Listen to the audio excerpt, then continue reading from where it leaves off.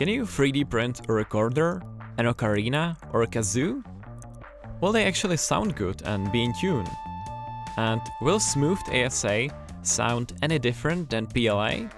Let's find out! Let's start with recorders. A recorder has a mouthpiece that is played like a whistle, by blowing in it. Following the mouthpiece is the barrel with tone holes, which are used to produce different notes. Typically, a recorder has 7 holes on top, 3 for the left hand and 4 for the right hand. And additionally, there is 1 extra hole on the other side for the left thumb. We are going to use the much more common Baroque layout, which is hole 4 smaller than hole 5. But it's worth noting that there is also the German layout, sometimes used for educational purposes. Soprano recorders, the smallest from the group, are typically over 30 cm tall. Luckily, we can split the recorder into multiple pieces, and that's something that's commonly done even to off-the-shelf recorders. This will make it easy to fit all the pieces on almost any 3D printer. Prusa Printer's user Lycitea81 has done exactly that with her recorder model. And it's a really nice one. It can be printed in under 4 hours, and it does not need any support. We did use brim though, because the parts are quite tall and have just a small contact area with the build plate. It is so freeing that you can print it in any color you want. And the color schemes can be even cooler if you use the color change feature in Prusa Slicer. Not only that, but you can turn a soprano recorder into an alto one simply by scaling it to 150%. Though this will also increase the size of the fipple, the space that you blow through, so this one part will need slight adjustment, otherwise it will literally take your breath away. When assembling the parts together, the press fit needs to be absolutely perfect to prevent any air leaks. Otherwise, the recorder will sound terrible. Some connections may turn out that way right after printing. If the fit is too tight, use a piece of sandpaper and take some material away. If the fit is too loose, what worked for us really well was to cut a piece of painter's tape and wrap it around the printed part. The tape will compress a little bit when you put the parts together, and that creates a nice airtight seal. If you thought that custom colors for a recorder are cool, just think about the possibilities of customizing the shape of it. Michal Fanta, a super talented designer and for a few years now also a member of the Prusa team, has created this amazing Darth Vader recorder, and even a multi-material version of it. If you want to create your own design, we found it the easiest to simply trace over the position of the finger holes, either using a picture of a real one or using an existing 3D model. Or to make things even easier, you can just modify an existing model, creating a remix. The burning question you probably have right now is, does a 3D printed recorder play?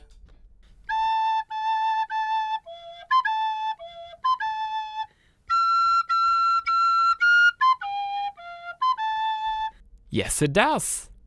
Though, of course, it's not perfect. The Darth Vader recorder plays very similarly to an off-the-shelf recorder, but it's not perfectly in tune the whole 2 octaves, so the player will have to compensate for that a little bit.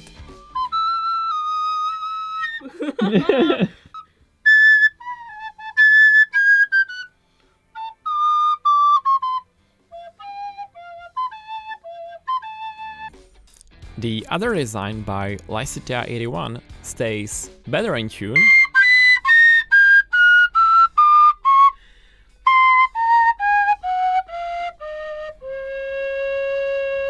however, the fipple is quite large and it needs a lot of air to play well, so you might get a little bit dizzy after a while. We printed one from PLA, PETG and ASA to see if they sound differently.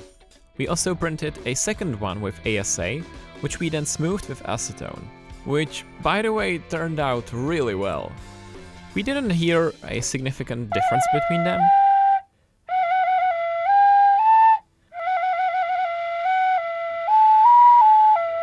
except for the acetone smooth one, which played significantly louder and clearer.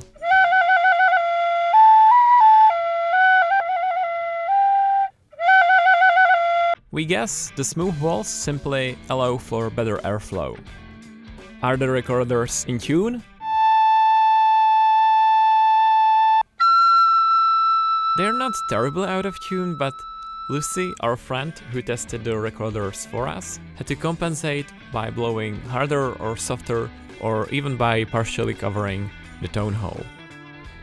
Still, these printed recorders are a ton of fun to play. If you want to just try playing a recorder, they cost almost nothing to print.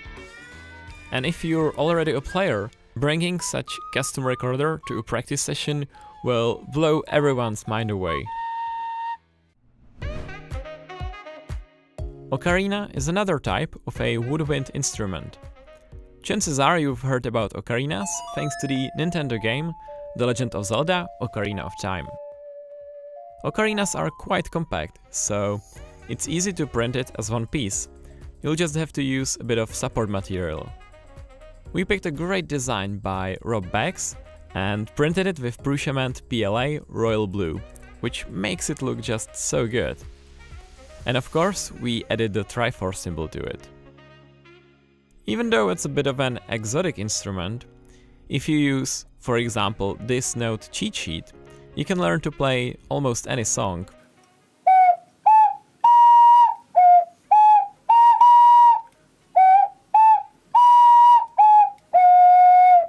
If you can play Smoke on the Water on it, you basically mastered the instrument, right?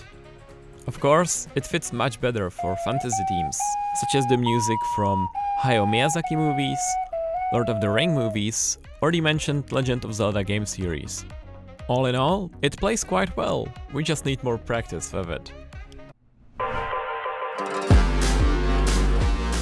The last instrument we'll talk about is a type of an onion flute. Kazoo uses a resonating membrane to amplify sound, and to the displeasure of my colleagues, it works shockingly well when 3D printed.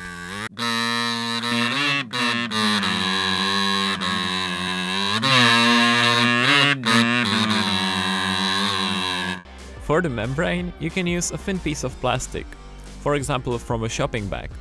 You will have to cut out a small circular piece from the membrane material. We suggest using the printed washer as a template to cut it out.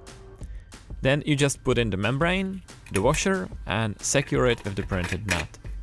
The choice of the membrane material significantly affects the sound of the kazoo, so we ended up having a lot of fun experimenting with them.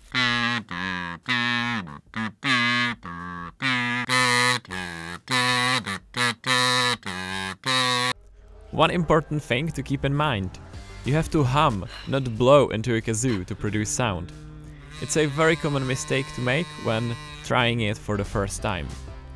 We wondered, will it work if we print it bigger and bigger and bigger? Yes, it will, and it's stupid loud.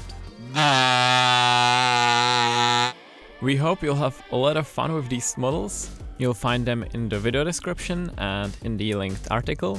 And as always, happy printing!